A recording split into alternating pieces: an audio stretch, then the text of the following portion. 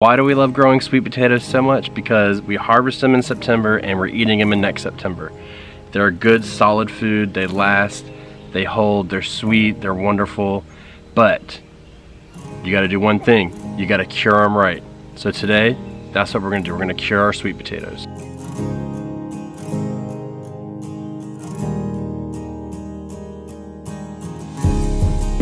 So last week we harvested our sweet potatoes, and you can see that video, I'm gonna say right here maybe. But before I get started, I wanna say thank you for being here. If you're not subscribed, please subscribe, and if you are, thanks for being here. We love seeing you again.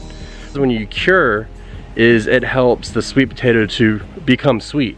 You know how when you cook it and you get that caramelization and it gets all creamy? That's what that does. And it cures it so it lasts longer in storage. So these are all positives and, you know, just kind of part of preserving food in its own way. You're not canning, you're not freezing, but you're curing, and that's part of preserving.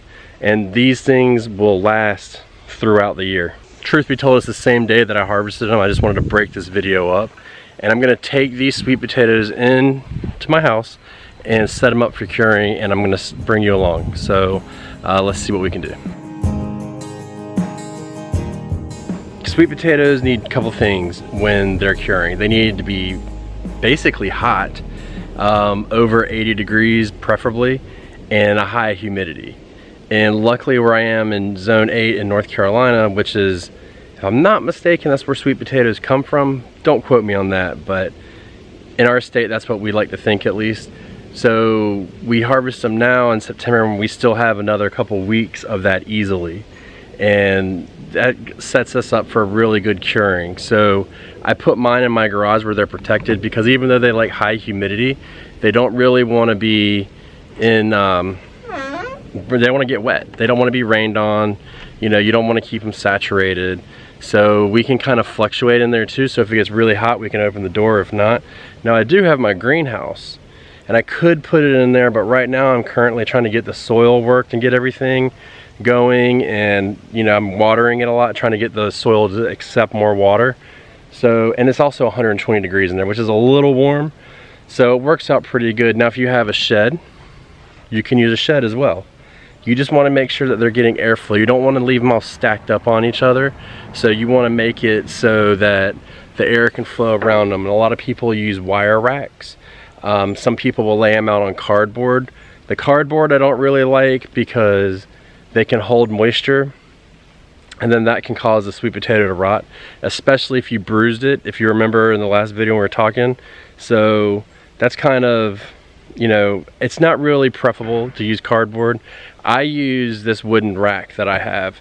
It's got slats in it so that the air can come up through, and it has a solid surface to stand on. So that works pretty good for me. So you want to put them out as soon as you harvest them, and you don't want to wash them off. You want to leave the dirt on. I know, it's crazy, but just leave the dirt on. I'm not really sure why, but I've always been told and heard and read and seen people just leave the dirt on. And even when you go to the grocery store generally, they're still a little dusty when you get them. So you don't want to clean them off, don't wash them off or anything. You want to leave the dirt on.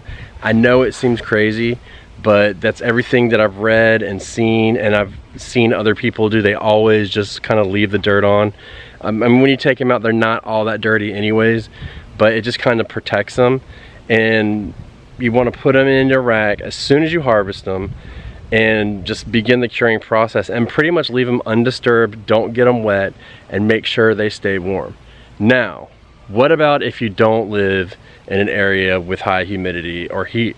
Well, a lot of people will also put them in their bathroom, because your bathroom tends to be warmer, and when you take a shower you get that humidity boost. And it's a smaller room, so you can control the heat in there if you want. Like, you could put a space heater in and set it, and then it wouldn't run all the time, especially if you have one with a thermostat. And anybody who starts seeds or anything like that, you know, a lot of times you already have a space heater with a thermostat built in, which is a good thing to have. But these things will help with, you know, curing and keeping that heat up if you don't have that area. I know one year we had a cool fall, and we had really low humidity, so I ended up putting them into my bathroom, and it worked good. Give it a shot, man. Get out there. If you've got your sweet potatoes harvested, cure them, And if you're planning on it, that's how you cure it. And just keep them nice and warm and humid. And that's gonna be the best thing.